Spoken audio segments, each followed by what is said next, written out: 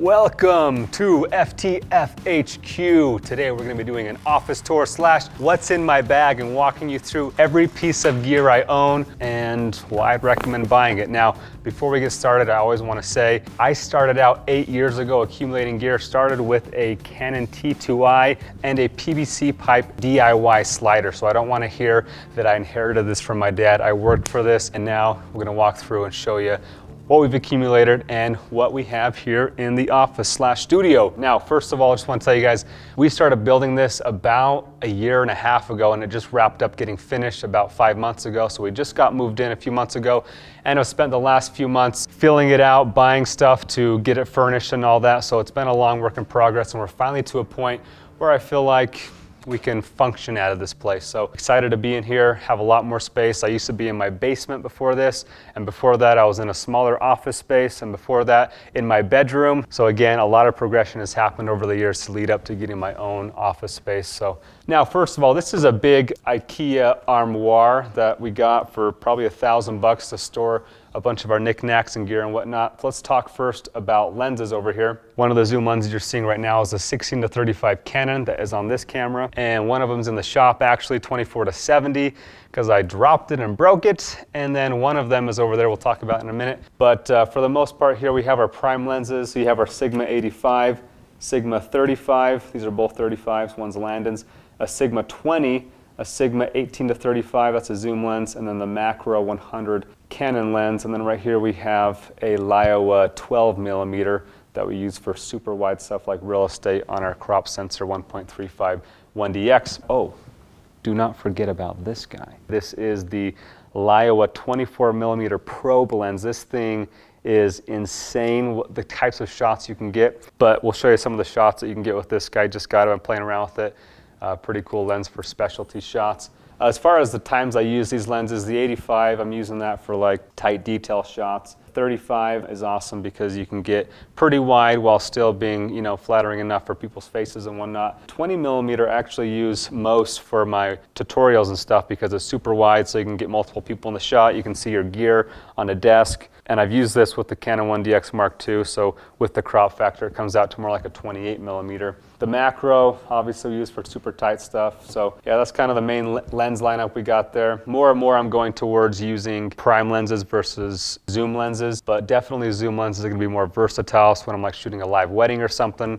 Down here we got our phone stabilizers. This is the top phone stabilizer I recommend. This is the Movi stabilizer, and you see we have some counterweights on this one.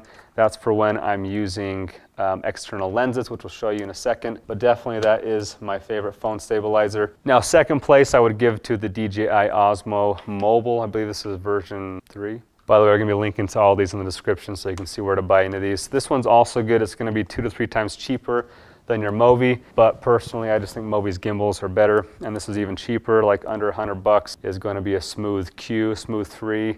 These ones aren't bad, but definitely the stability of those stabilizers get worse and worse the less you spend.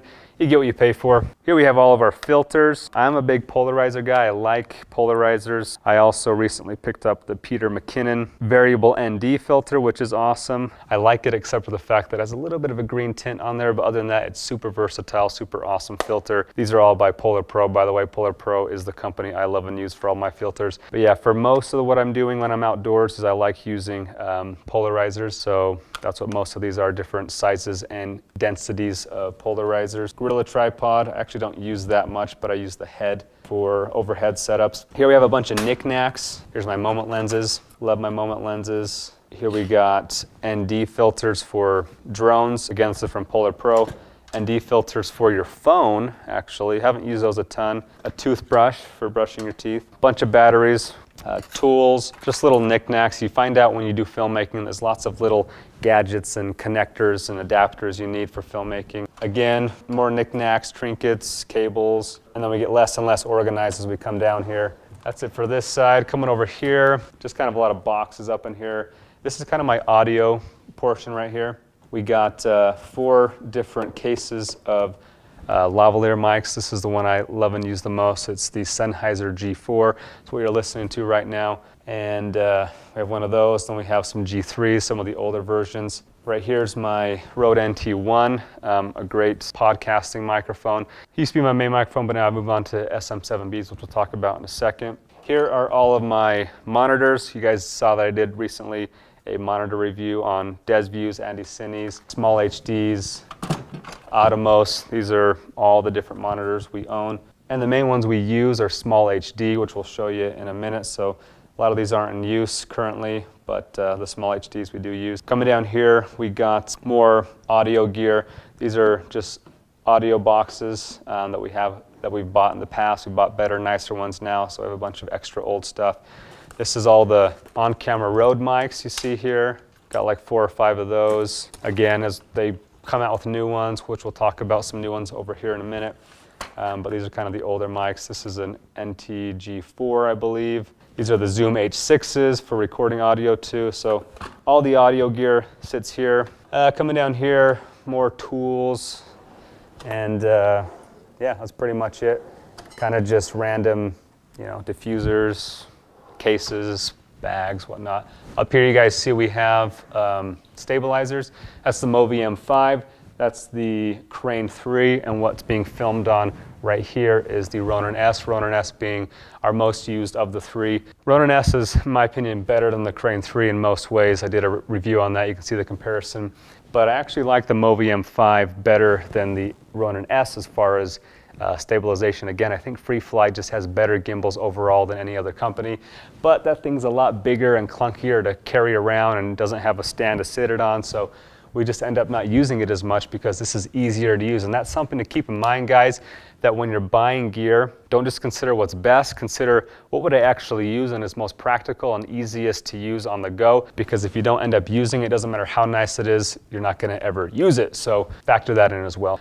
The glide cams. This is kind of a progression of glide cams. You have the Devon Graham series with the Devon Graham head over here on the HD 4000 body with the HD 4000 head over here, because I like the Devon Graham head better, but I like the gimbal better on the 4000 series. And then they made this guy, which is the HD Pro, which is a good combination of both. So if you guys are gonna get a glide cam, this is what I recommend.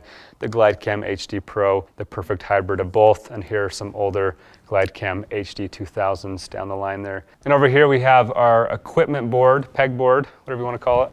You can just throw in these little things into here, little hooks, and then put stuff on top. We just have so much tripods and monopods and sliders and stuff, flag.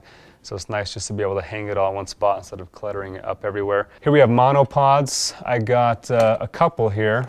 First one I ever got was a Manfrotto. I've talked about this before, but didn't love it. And then I picked up a Sirui later on, a little more expensive, but it's a lot better in my opinion. So if you're gonna get a monopod, that's the one I'd get. As far as sliders go, you guys know I use Rhino sliders. We usually use the carbon fiber one more just because it's lighter and easier to haul around. And the main times we use the slider is for product shoots. We'll cut to some B-roll times we use that. So we bust that out quite a bit here in the office, not so much out in the field because it's just harder to take around on the go. Right here we have a 8x8 Scrim Gym with a huge diffuser here. I haven't actually used this. I thought I would. I've tried using it a few times, but it's so big that it's really hard to use. So again, don't just think about what would I love to use, think about what would I practically use. That was like a $700-800 purchase that I just really haven't used much, even though when the time comes that I may need a huge diffuse light, that would be really nice to have. But yeah, we don't currently use it much. These guys are tube lights. I actually do use these a lot. Love these Boltzmann lights. We'll link to those in the description as well. So yeah, those are really nice. We'll show you times that we've used those in the past. Here we got our 5-in-1 reflector. Oh! Love these guys. Lots of uses for blocking light or diffusing light or whatever. Okay, let's move on to, let me show you this guy. This is a barn door, sliding barn door. This was custom made out of wood. This whole thing here was about $3 grand, but yeah, definitely costly. This is a plant from Home Goods, and this is a Carter. So Carter is, he's actually one of my oldest buddies. We went on a mission together. The oldest and the only friend I have. We were mission buddies back in Uruguay about 10 years ago. We came back and we worked together at Devon Supertramp, and he is now, as of a few months ago, working for us. So it's assistant to the manager. So that's Carter. Here's his setup. We got his AirPods. Yep. That's cluttered. That's really not looking good. Okay. Yeah, we got here the newest 16-inch MacBook Pro. How have you liked it? New escape button. New escape button. And this is the LG 38-inch wide curved monitor. I love this thing. It's super awesome. How have you liked it? It's a little big. But I like it. But he likes it. He doesn't have to like it, but I like it. Yeah, it is big, but that's nice. I like big. Well, what the problem is, the monitor's great. The desk is small. That's the problem. What kind of desk we got here? This is an Artifox desk. Super good looking. Be aware it is a little bit small. We didn't know the exact dimensions. We probably should have researched that, but it is probably our best looking desk for sure. This guy, I can't remember, we'll link to it, but this is a nice little laptop stand. Grove made. Pretty expensive, but it is a beautiful piece of wood. Very functional, but on a small desk, it is kind of cramped over there. So just be aware of that. Yeah, that's pretty much it for Carter's setup there. We bought a bunch of these chairs. These are like $200 chairs. That is a beautiful model. Great lumbar support. These are actually chiropractor recommended. I have a chiropractor. We'll show you some clips of me getting adjusted.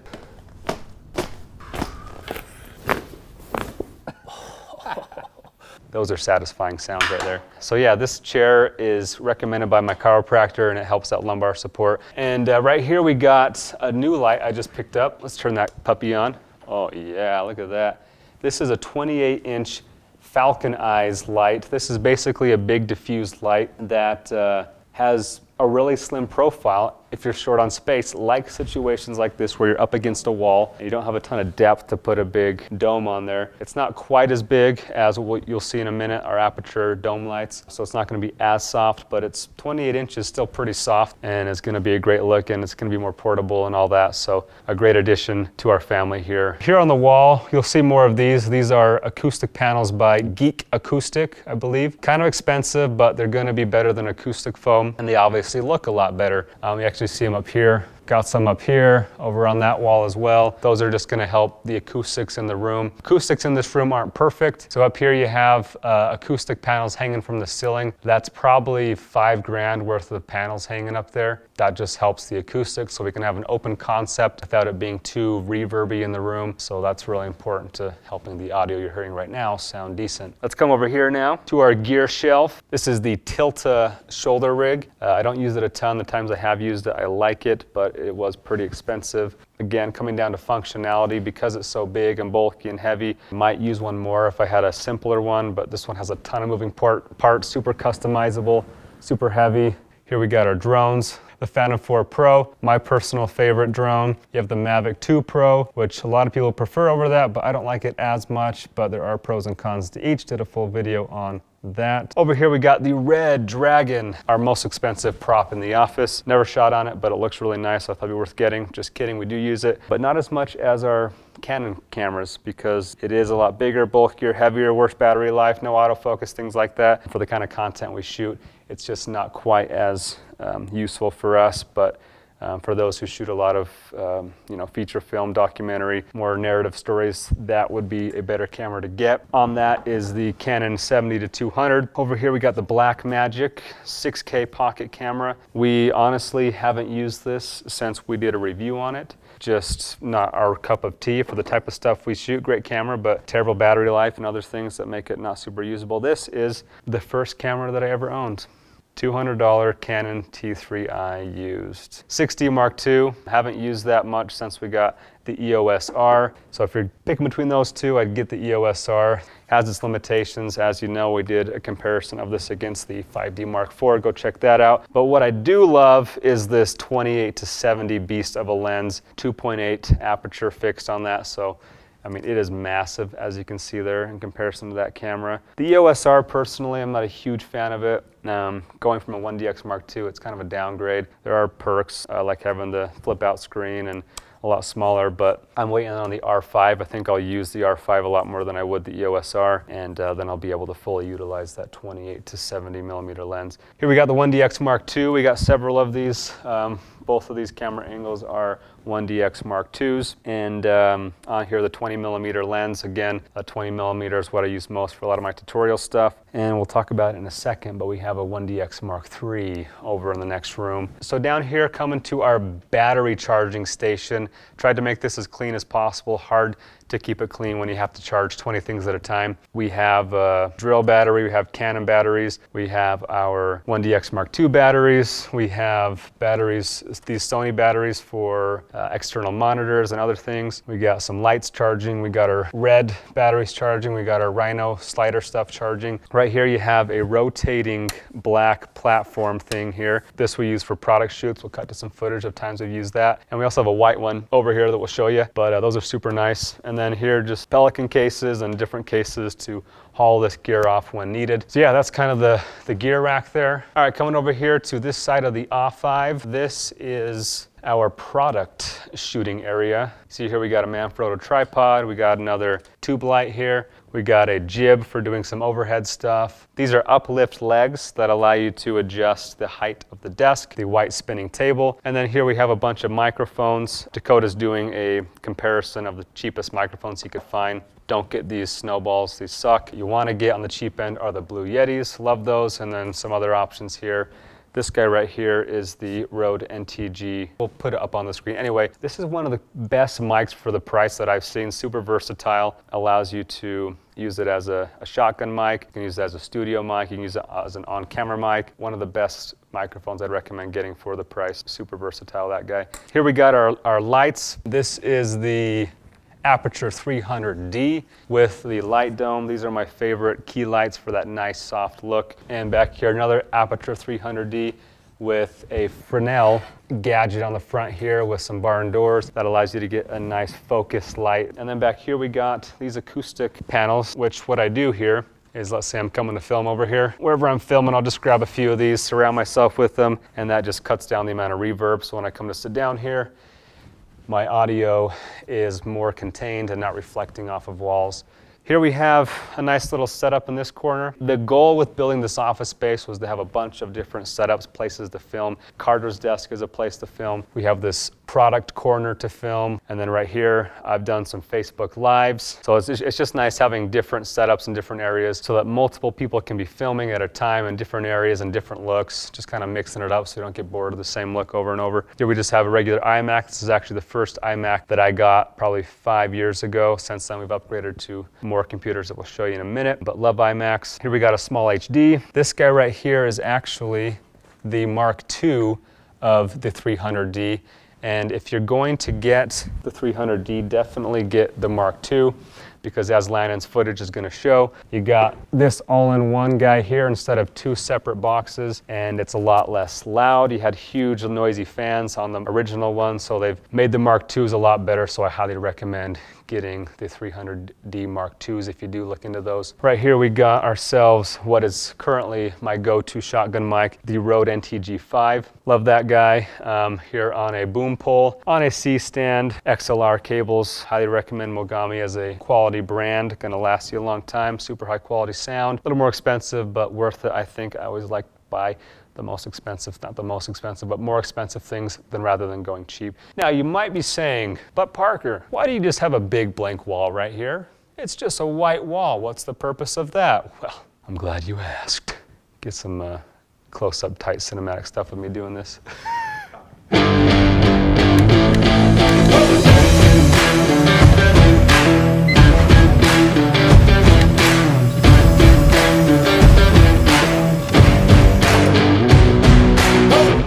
We're going to start using this space to do live in-person trainings, invite 20 to 30 people here in our office at a time, and train them in person. Let them use our equipment, hands-on, show them how to do it, and then obviously have presentations up here where we're teaching a large group of people. Now, the problem with putting a projector in this space is we have a huge open concept, and so in order to mount a projector, we'd have to extend it down like 10 feet and then we'd have this dangling projector out in the middle of nowhere. And so it wasn't a very good option. We also thought about doing like 9 TVs to have a big, huge image up here, but that gets super expensive, like 20, 30 grand to get a multi-TV setup like that. And then we came across something called the LG Cinebeam 4K laser projector. So the way a short throw projector works is it only has to be a few inches from the wall, 7 inches exact to project a 120-inch image. We're actually going a little bit beyond that. Ours is about a foot from the wall, which gives us 150 inches, which is bigger than they recommend, but we're in a huge space where people are going to be sitting really far back, so we wanted to make it a little bit bigger. But the point is, we can have this projecting, and I can walk in front of it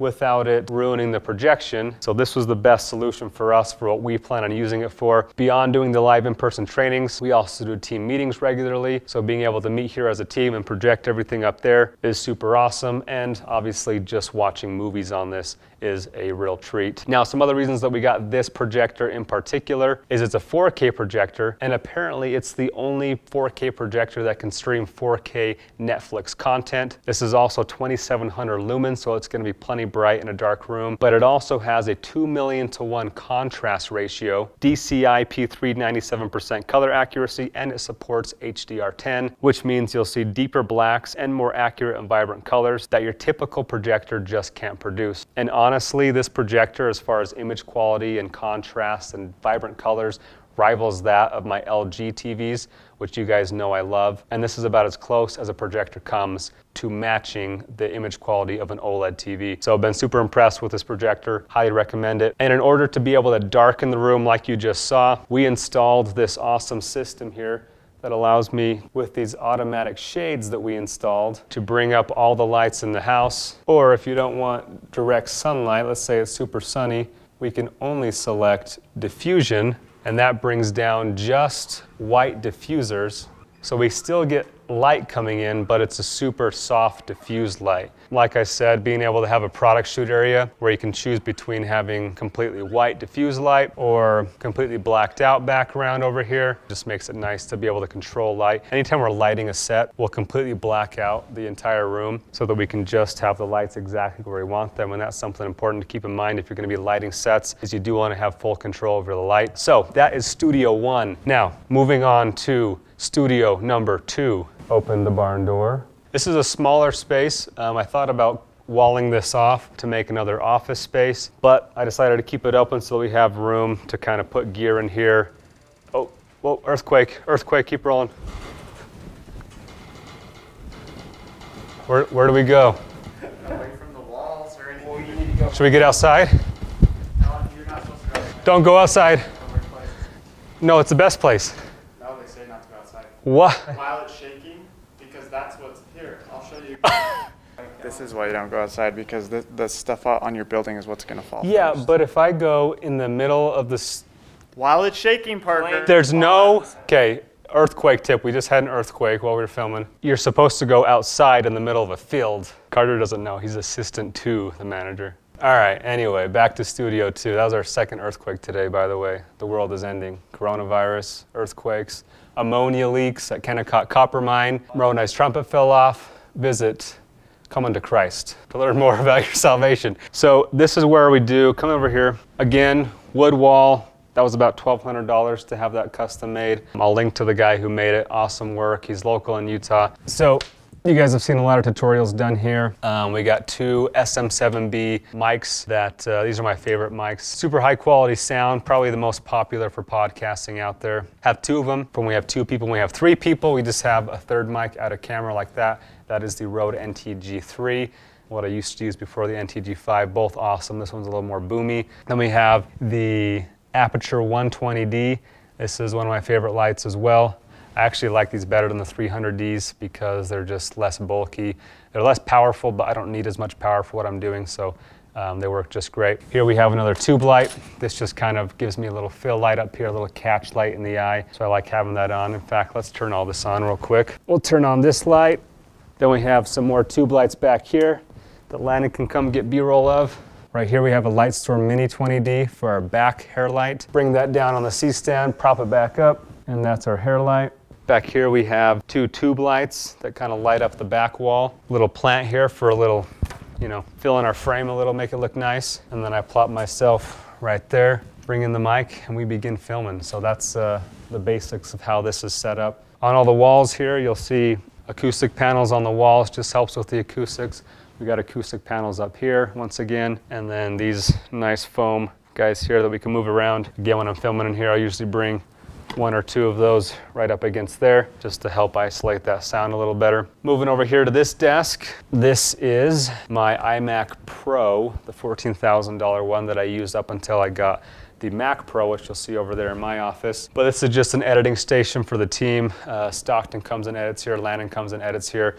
This is an uplift desk once again. This is just a regular LG second monitor here. Back here we got a C100 Mark II, that's Dakota's. I had a C200, didn't love it, didn't use it much. I use my 1DX Mark II a lot more for the type of stuff I shoot, so I sold that, but Dakota has his mostly for streaming long format content that's gonna be more than 30 minutes because it doesn't have a 30-minute record limit. Up here again, another Shure SM7B. Back here, Landon will show us that we have our G-Tech drives. Love G-Tech, super high quality, reliable, fast. This is a 96 terabyte, it's a 16 terabyte.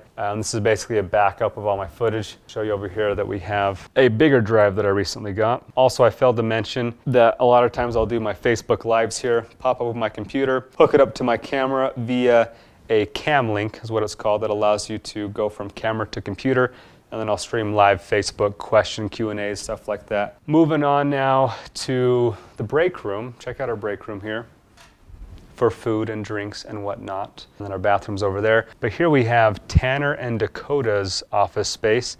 This is nicely acoustically treated. If you haven't seen it, check out our video that shows you in depth how we acoustically treated this room, the steps we went through. This is Tanner Townsend's desk. He's using another one of my iMacs. This was the second iMac I got. iMac Pro is the third one I got. He has some Yamaha speakers here, really great speakers to sound design and all that. Tanner also has his own headphones. Stockton's wearing the Sennheiser headphones that I'd recommend for sound design when you're using headphones. When you're not using headphones, I'd recommend using these. People ask, should you use headphones or should you use speakers? They're both good references, and I'd say use both. I think you'll get a more accurate sound if you're using these, assuming that your room is treated acoustically. But yeah, and then over here we got Dakota's setup. He has a 450-inch Samsung. Yeah, it's like it's a giant curvy screen. I don't know why you need a screen that big, but Dakota needs it. And so there it is. He also has an iMac Pro, G-Tech drive, tower. He actually built this desk himself, so don't ask me where he got it. So he'll have to come build it for you. All right, moving on now to my office. This is where my domain is located.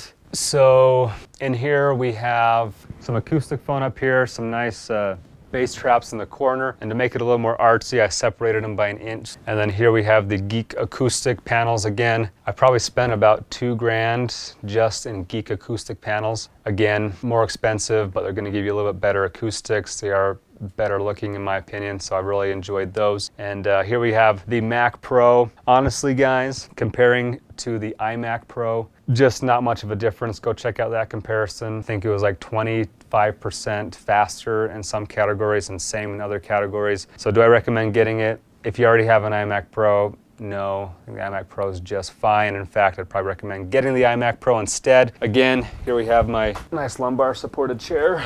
This guy is our 6K Apple display. I haven't talked about this yet, still getting a feel for what I think about it, but so far I'm not super impressed. For $6 grand, it's kind of like, my LG screen, or I used to, you guys know that I had before this a LG 65-inch OLED display, and I honestly think I liked that better. For the price, I mean, it's going to be 1/3 of the price for an LG OLED TV. The color accuracy is awesome, and that's great for color correcting and whatnot. So yeah, some people may have reasons why they would consider it worth it. Coming to my monitors here, my speakers, these guys I just upgraded from the Roccat KRK 8s, I believe is what I had before. One of them went out after about 2 years of use. You know, they're cheaper and that's gonna happen, not gonna last as long. So I was asking Brendan, by the way, what he recommended I get these guys, I'll link them.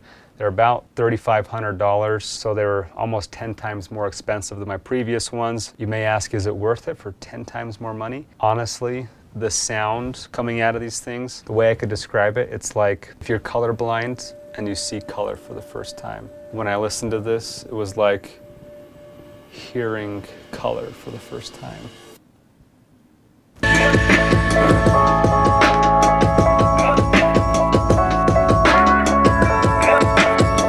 Now obviously I can't accurately convey that audio to you, but it's so crisp. Usually bass is kind of like, this is like so crisp. You get it. Anyway, point is, awesome speakers, love those, highly recommend them. Here we got the Aputure 120D version 2. Again, highly recommend version 2s over version 1s of Aputure's lights. Let me just bring my blinds down over here and we'll turn on all of our lights. I usually work with in darkness because I'm just a dark kind of guy. No, I like working in darkness because it's easier on my eyes. I have sensitive eyes, so I black out the room like this usually.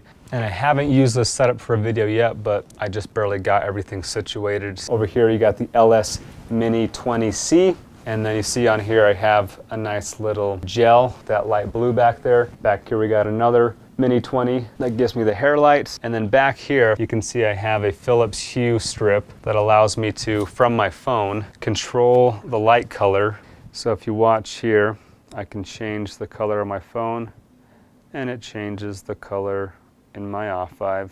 So yeah, super enjoy those Philips Hue strips. What else we got in here? Oh, uplift desk. This whole thing raises up. Don't need to show you that. You know how those work. G drive down here, 112 terabyte G drive.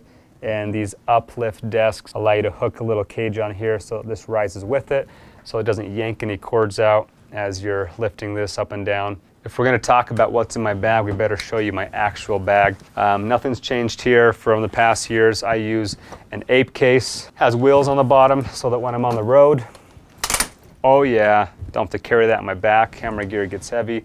I recommend that guy. We'll link to that. And then last but not least, here we have, actually I didn't talk about my other tripod. That tripod in the next room over is my favorite tripod. It just allows you to lift up the legs all at once. Super fluid head and super light, but it is super expensive, probably $2,000. This one's a Manfrotto. Don't like it as much. The legs are a little bit jankier, it's a little bit heavier, but it's about 1/3 the price. Still an awesome tripod. On here we have the Pad Prompter Pro, which I use to read scripts when I'm doing tutorials. On here we have a 24mm Sigma because this is the 1DX Mark III, which is full frame.